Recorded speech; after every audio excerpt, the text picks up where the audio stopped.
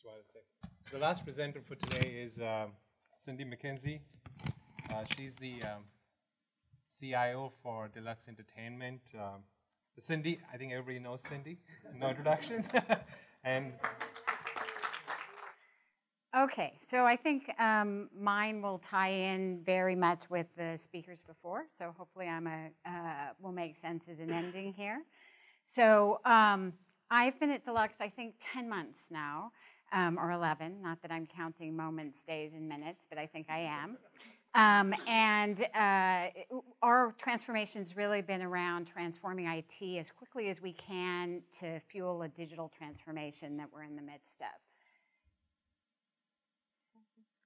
Oh, there we go. Okay, so Deluxe, for those who don't know us, the entertainment companies will. Talk about a company that was disrupted, and this goes to what Steve said. Deluxe was a physical film lab. So Deluxe and Technicolor were the two major film labs. They did not have to sell. They didn't have to do anything. They just printed money, right? Everybody who had a movie came and said, you know, copy and distribute my movie, and there were two players. So there really was nothing there, you know, in terms of sales organization or any of those things. They were a huge cash cow. And thank God they got ahead of the curve, and when the film distribution completely went away very, very quickly and moved to digital, they had survived by buying a bunch of companies. When I got there, they have 30 different companies, 30 different brands under the umbrella, very similar to Steve. There are similarities, there are also differences, but it really was this whole, let's just acquire everything in the post-production business and we'll be everything to everyone. But and the goal now, obviously, is to have an end-to-end digital distribution platform. So this is hard to see. It's our marketing slide, but the takeaway is here is all the brands, and literally our brands compete against each other, or did 6 months ago. So we'd have one brand bidding on a job with Sony, and the other brand would bid against it at different pricing, which is a little nuts. We're in 12 countries, so we're global, 7,400 people, not, you know, not farmer size, but not teeny. We own a big portion of the business that we do. We're one of the biggest providers in the post space, and all the large studios, Netflix, Amazon, et cetera, use our services. So this is, you know, we really are an end-to-end service provider.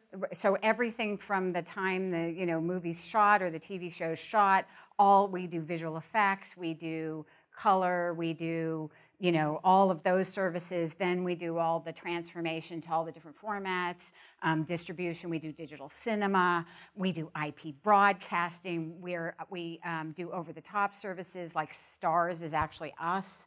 So we have pretty much anything that you can think of in the post-production space, we have as part of what we do. And, you know, the idea being a customer can come in and really get any of the services that they need to do to get their content out the door, distributed to platforms, et cetera. So the industry continues to change exponentially. Entertainment, and you all know it because you consume it, right? And you know how you consume differently than you used to. And so increased content globally. There was a study, I think it's FX Networks, that between 2009 and today in the US, the amount of content that's delivered per year has doubled. So, and if you think about it, you know, DirecTV produces content, Hulu produces content, Amazon produces, everybody produces content. And so, you know, the amount of that content is exponential, thereby obviously affecting us. A number of formats, same thing. Everybody expects to get their content on any device that they're on. All those devices, all those platforms require different content formats. The big one that's affecting us right now, probably by far the biggest, is increased globalization of content. And what that's about is the concept that, and I'll use Amazon because Amazon's the one most driving the business with us right now. And so what used to happen when Amazon would deliver content in another country, they would deliver it in English. They weren't making that language specific in the country. And earlier this year, they decided they were going to take every piece of content that they had, either current or catalog, and put that out in the language. And if you think about that, that's not just systems. That's how do I find translators who can do, Hindi to English, or and in some of the countries, getting the talent is actually the issue. Is how do I get the languages? Changing standards constantly change in media and entertainment. Right now, we're dealing with things like 4K, 8K, IMF, which is a packaging format standard that's affecting us very, very much right this minute. And all of those things just kind of happen, and we have to react to those. And then the other big one that's affecting us is probably decreasing windows. And so that's actually something we're trying to get ahead of right now. So you can think about it both in terms of the windows for theatrical releases, and there's a lot of discussion. Actually, there's been a lot in the paper over the last month about the fact that everybody expects us to move to day and date. So, and I personally, I don't know about anybody else, I would much rather see my content at my house and pay $50 than go to the theater. And so, that window, shutting down those windows, and the same thing is, as TV's the same thing. You used to watch a series, every day. Now the content on OTT providers is released in a day. Right? And so if you think about how somebody who's a servicer of content, how all of this change affects us, it's exponential, right? And so how much content we had to get out for the same providers, now we have to do it, X million different ways and with more content, et cetera. So, I put this in because this is what I feel like my life is, right? I'm changing the tire while the car is moving. And so, what the issue is here is, right, all those things are happening in the industry, right? And at the same time, we got a new CEO 18 months ago, John Wallace. And John Wallace came from NBCU. NBCU is a GE company. He started there as a page. And his first job other than NBCU is Deluxe. Deluxe is a lot like Murillo Group. Right? We bought 30 companies. We never integrated them. There's a huge amount of technical debt. And he thinks, and still to this day, I keep trying to convince him. I spend more time trying to convince him what the size of what he just asked for is, because he thinks he can do it just like he did it at NBCU, which was a lovely, homogenized, mature organization. And, he asked for something simple, and nothing's ever simple at Deluxe.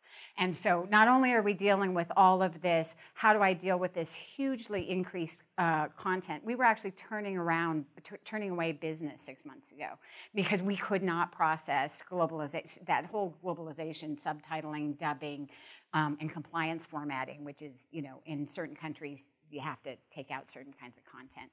That whole business was just craziness, and we were turning away work right and left.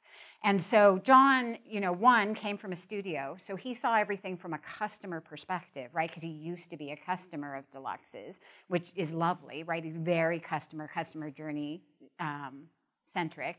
And then as well, he just wanted to change us to be a digital platform company.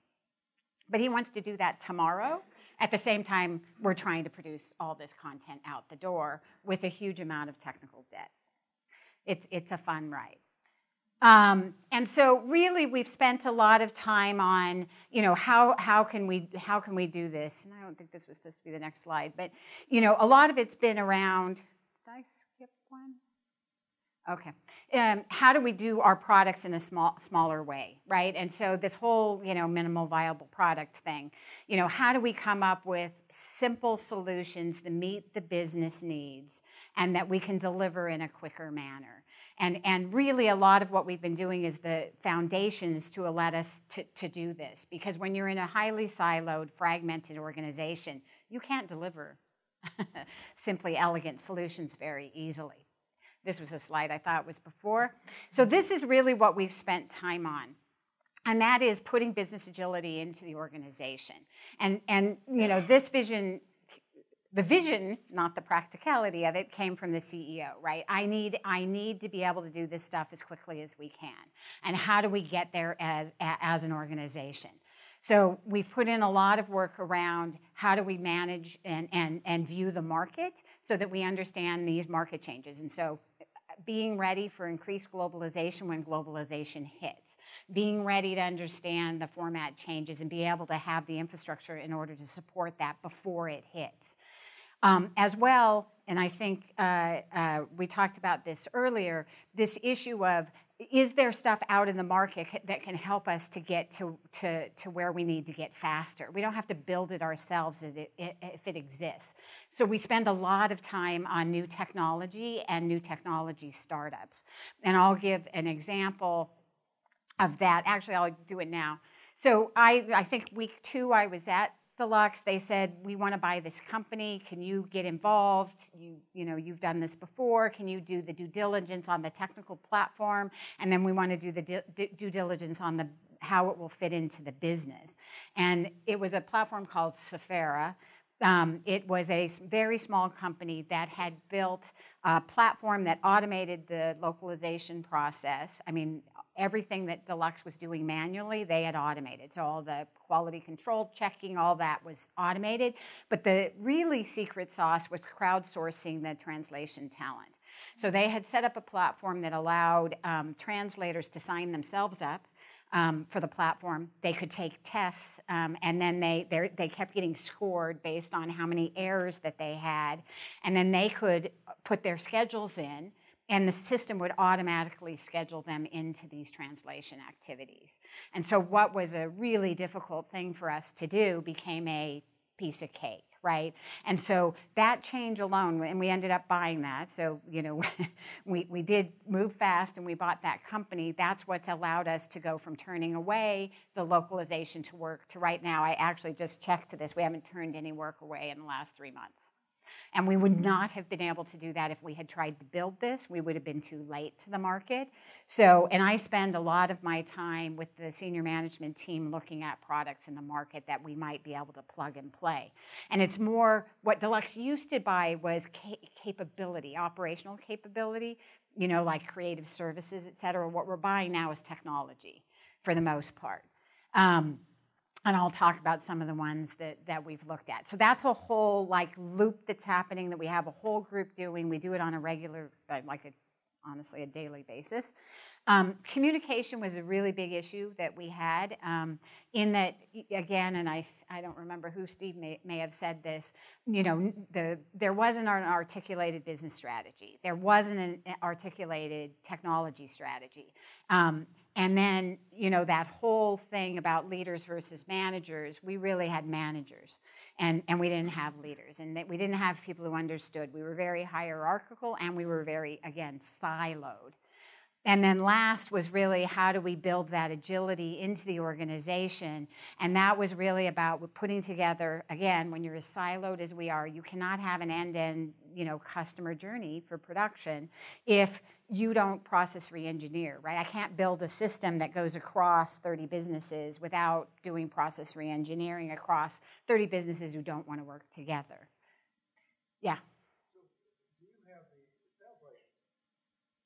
Sounds like that train was moving, right? Yeah. But you got there and the business was ahead of IT? No.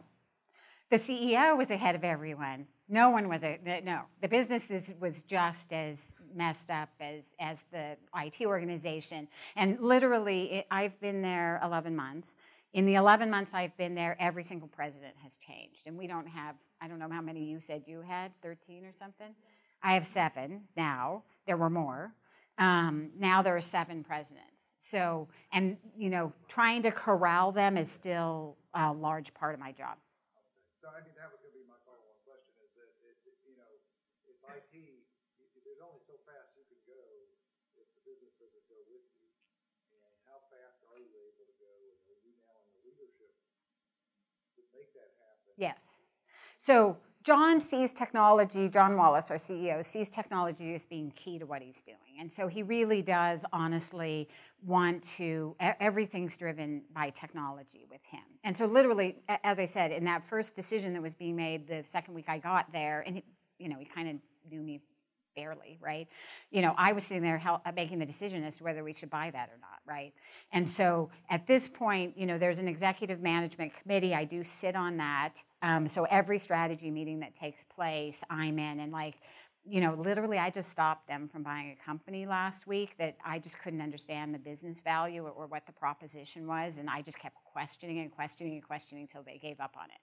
Right, and it happened to be something I knew very, very well from my studio days. So and they didn't. Like, the only two studio people there are me and the CEO. So there is an interesting perspective that the people that have been on both sides of the house have that I think sometimes the people who've only been in one side don't have. So process reengineering, we have a team that reports to me doing that across the company for all the major things. So if we're dealing with this IMF new format, which makes major changes in process, business, and technology, my team's leading that. My team led the whole Savera acquisition. My team leads, we're doing this one workflow initiative to come up with one workflow. My team runs those. The business development framework is this: how do we look at products? How are we, how are we vetting them? How are we deciding whether we bring them in? And then, even though we're bringing them in, how do we integrate them to get the value as quickly as we need?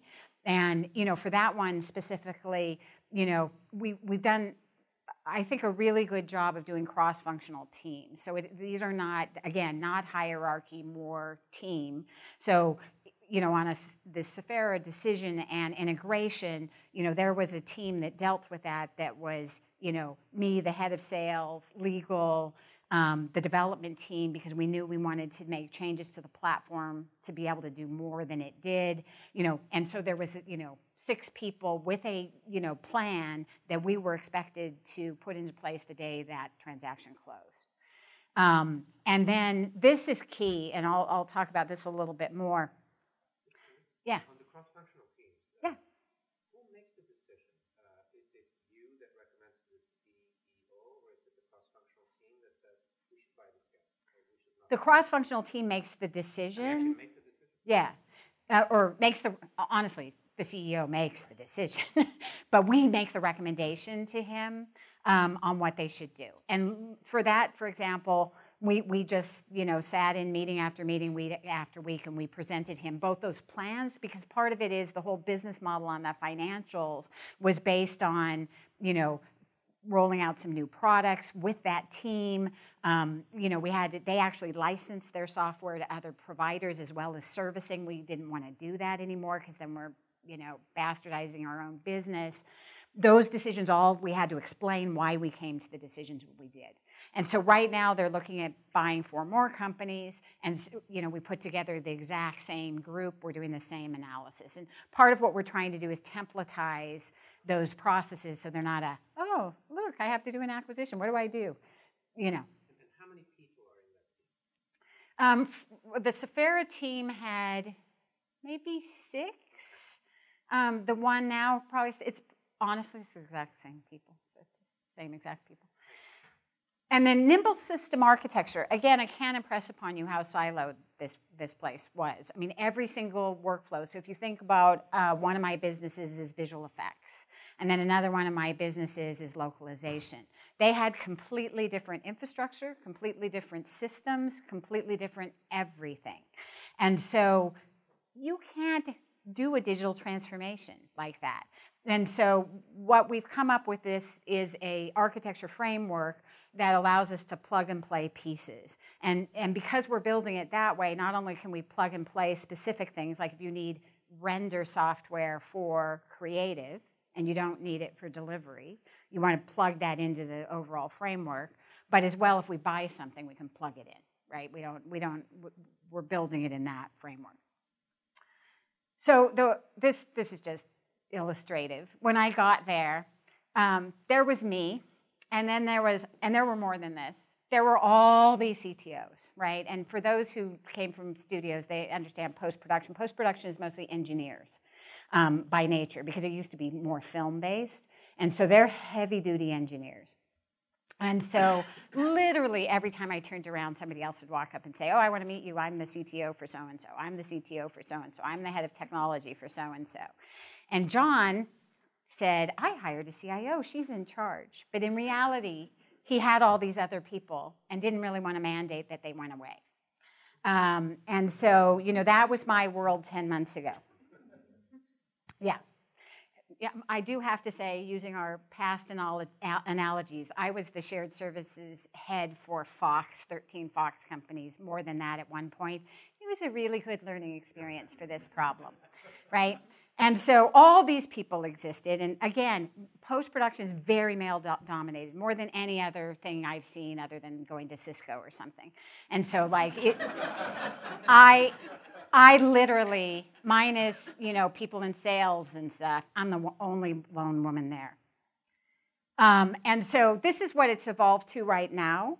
And so what's happened, and it works really well for us, and if you see the little family analogy there, that's actually kind of true. So quickly I made friends with the head of apps engineering. He builds product. He was in the same boat as me. He ran DoD Only, which is our OTT platform. He built that. He didn't own anything else. John wanted him to take over engineering, and he wanted me to take over everything else. But he didn't want to mandate it. And so, I just started taking it nicely. And that's all about relationship building, right? Oh, it'd be great if you were over here. Look at the synergies we would get. Wouldn't that be great? And, I started sucking up everything I could. And so where we are now is Alan and I have come into this lovely relationship, and this is all about product and, that. In my perfect world, I would do everything Alan does, too, because I love building product, but I don't now. I still have apps, but I have boring corporate apps. But he can't survive without me. And honestly, I can't survive without him. And we learned that really early on. And I must talk to him every single day. I mean, he's like my work husband, hence the diagram. We then put in, literally they had the same structure internationally. We've consolidated on at, kind of Cindy nicely pushing, a single head for each of the regions, and they dotted line, solid line into the region, but they dotted line into me, and I'm making that more of a solid by the moment. There's a CTO for visual effects, which that's building visual effects software. That shouldn't be anywhere but there. And then there's like one or two left of the other guys. And all the rest of them have either been sucked into Alan's organization or my organization or are gone in 10 months. And honestly, the only way we could get to a standardized platform is to do that. I really do believe that. I'm not at all an empire builder, but we couldn't get to where they wanted us to get without homogenizing.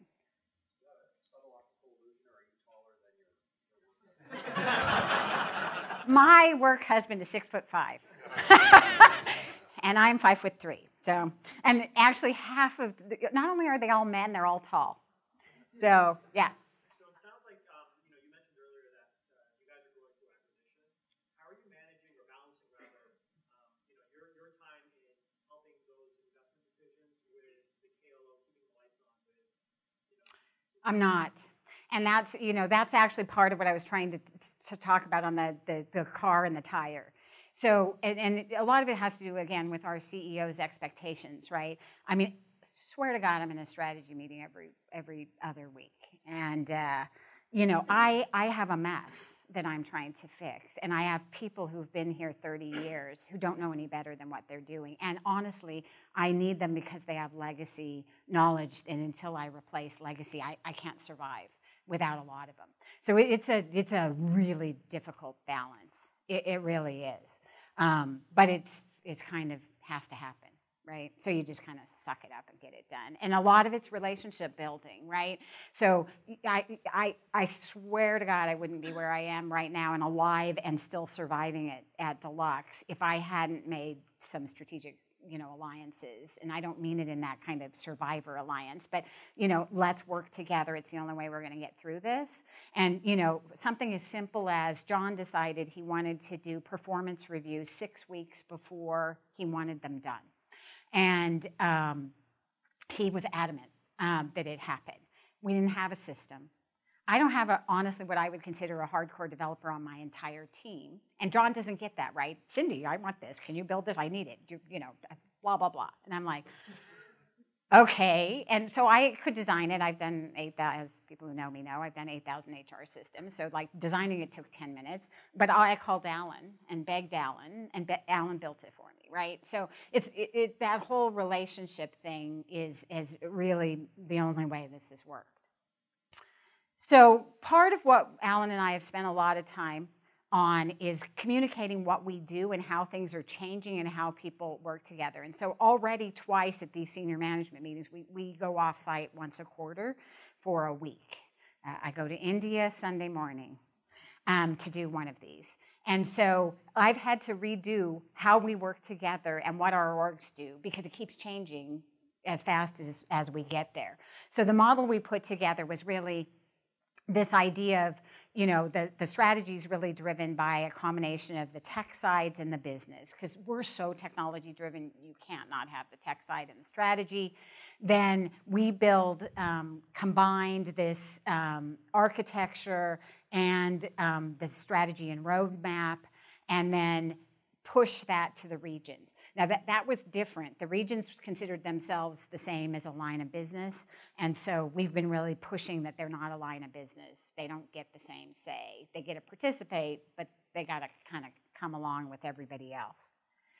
And then you can't see this, but this, somebody showed a slide like this.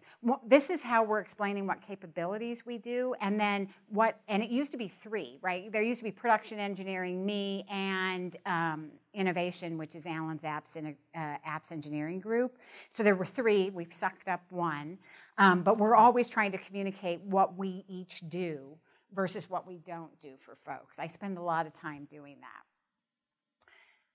The governance model, again, this is a company that didn't work together, so right away in the first month, we put together a number of councils. So Alan put together an apps engineering council to put in standard apps standards and make sure everybody was building so that we could plug and play what was building out of these groups. I put together a council for project greenlighting, because again, we weren't controlling across the company where the investments were being made, and not even investments with money, it was people, right? Like if you're gonna put 200 people on a project, that's still an opportunity cost, right? Even though there's no money out of the door. And then we put together an production engineering council, so all technology purchases had to go through this council. And I now have to sign off every technology purchase that happens in the company, which, by the way, the amount of capital we spend on hardware is craziness.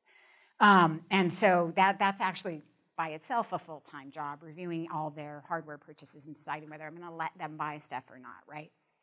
And then the last one we put in place is I refuse to let we've had this talk at other companies I've been in, this executive council to make decisions. And in a lot of cases, you don't really need it.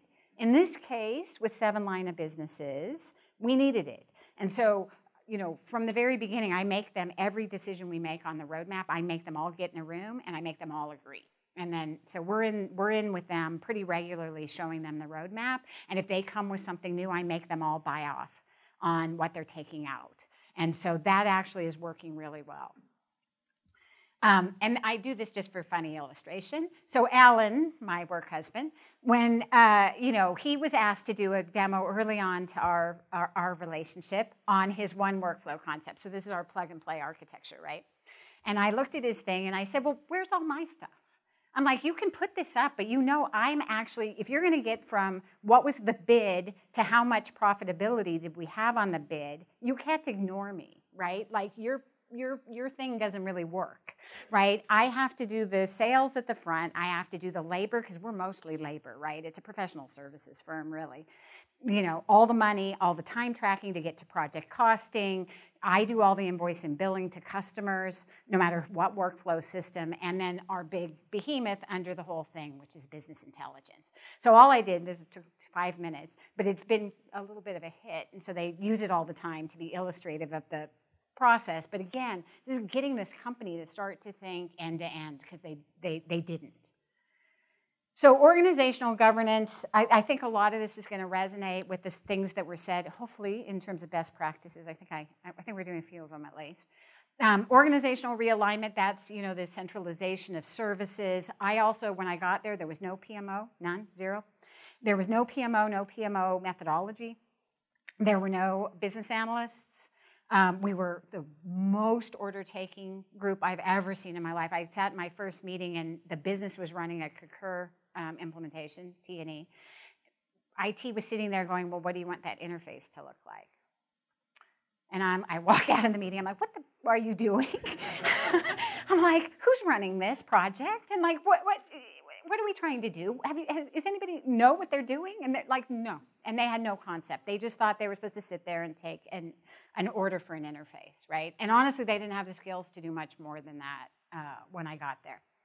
And so that organizational realignment happened. We put in the PMO, we put in that business process group, we put in business solutions directors, which for my Sony days, I was a beetle at one point, I hate to admit, which was, it's like a business relationship manager at a senior level. I'm putting those in right now. I'm hiring for those. Staffing, again, right when I got there, everybody does it when they first get somewhere, you do a skills assessment. I did a skills assessment and had shock and awe.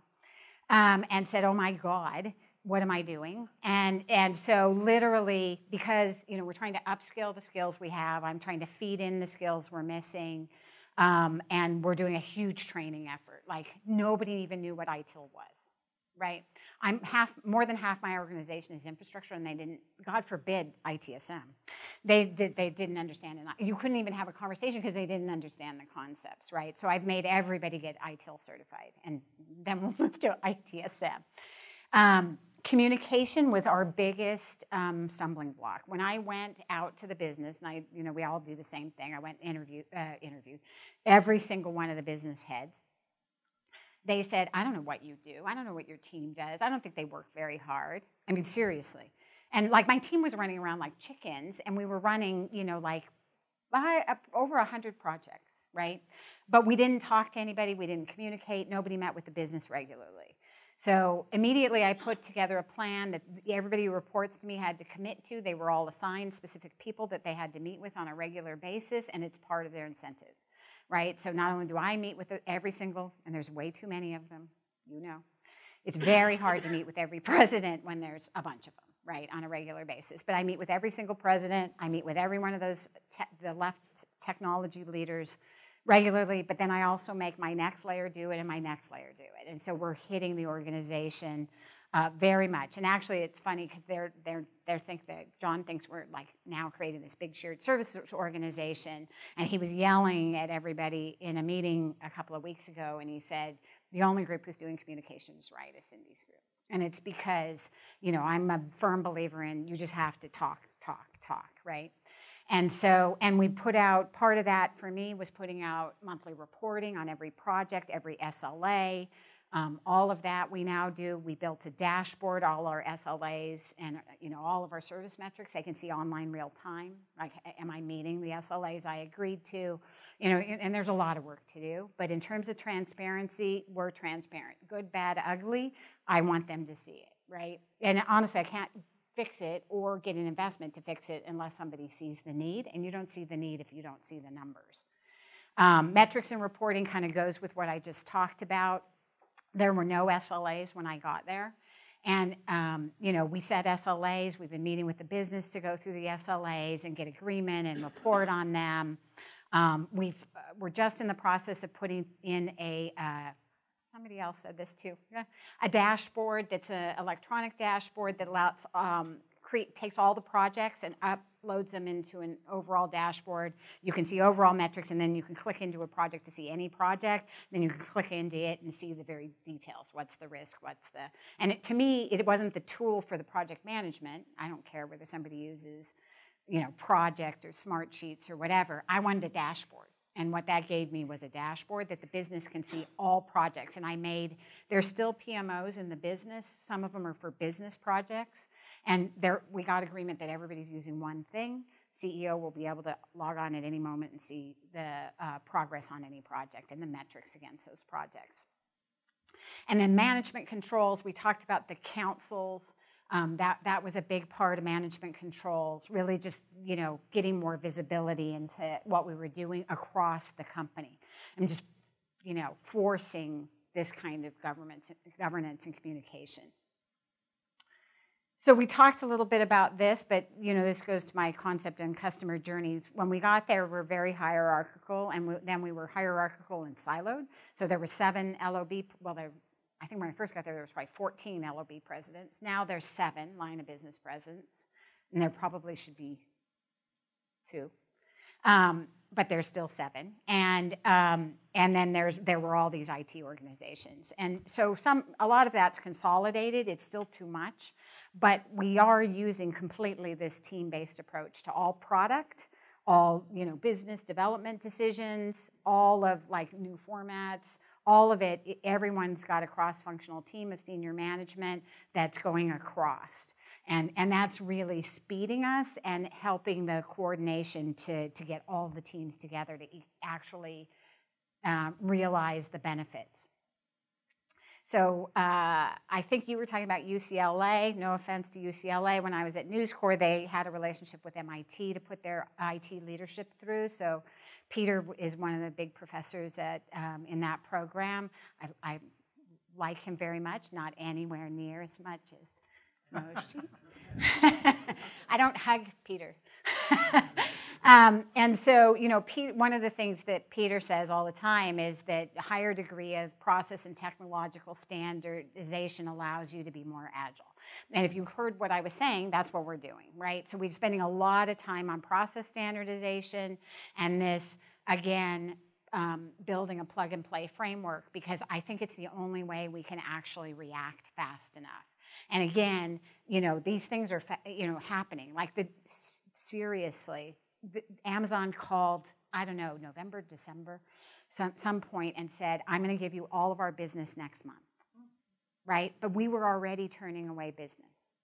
And so, we've got to react faster, or we lose our opportunities. And if we didn't take that business, somebody else would have, and we may have never gotten it back.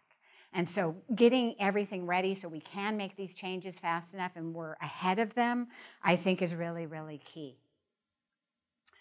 And then IT is an enabler of value-added services. So this is really that, how do we productize IT? How do we get IT into the business discussions?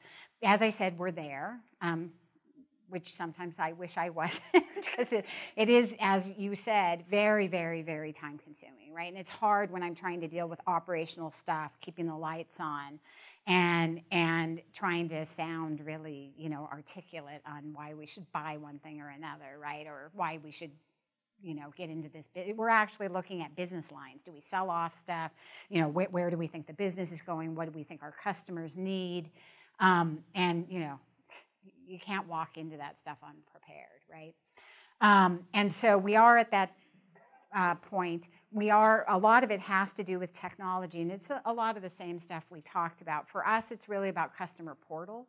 We want customers to be able to get in, log on, order whatever they want from Deluxe, see the status of every order as it's going through the chain so that they can, see where it sits, and then get billed for it out the end. Believe it or not, them getting billed automatically is a huge thing that everybody wants.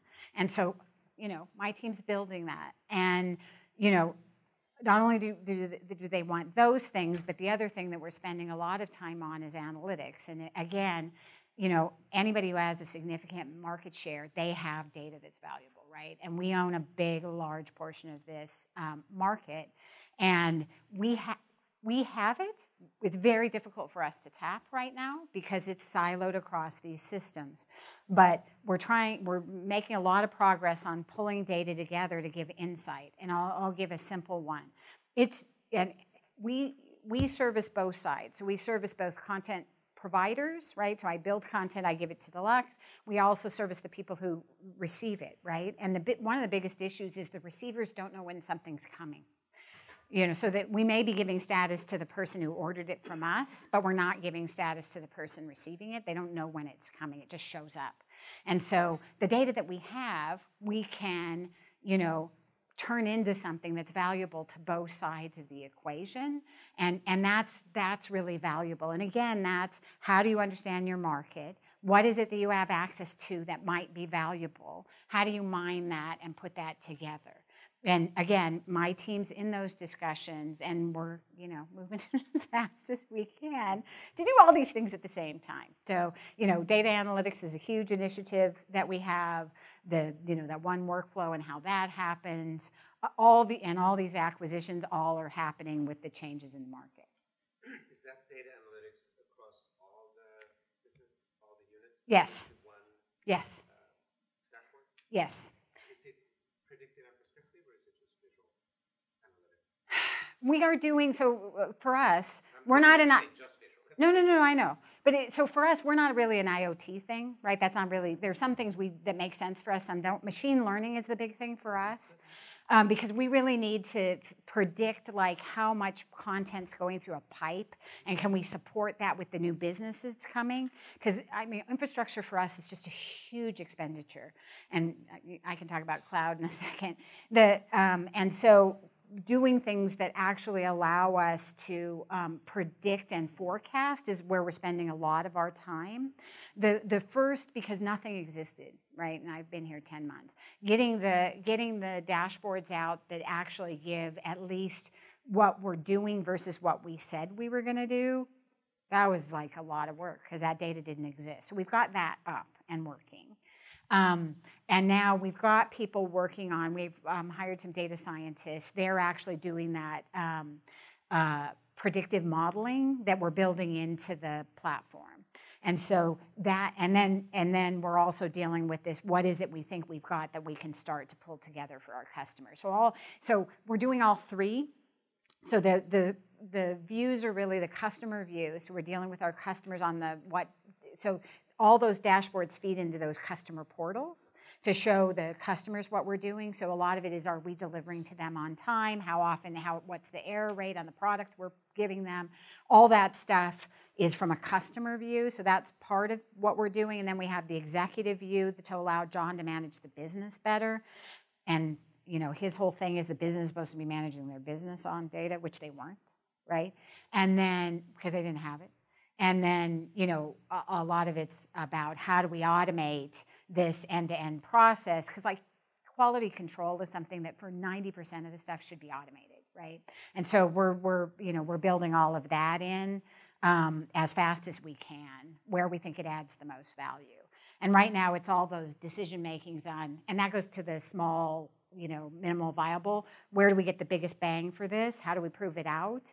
And then we'll pick the next one, but let's not wait till we can do this enterprise-wide. Okay, so I'm going to end on just a recent Bob Iger quote. And you have to be willing to create or experience some disruption. And this is from 3 weeks ago, I think. It was at Cable Vision or something.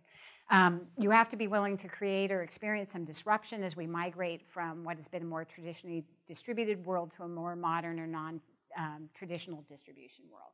So this market is changing like crazy. And honestly, Deluxe made it through the first round of digitization. I honestly believe if we don't create this one single end-to-end platform, we'll be dead again in a few years. A lot of this stuff we do is automatable.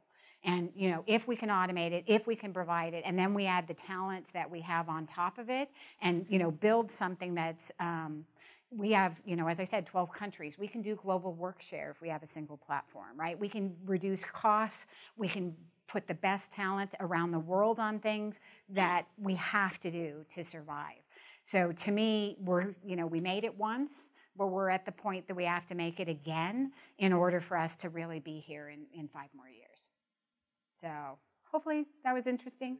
Any question?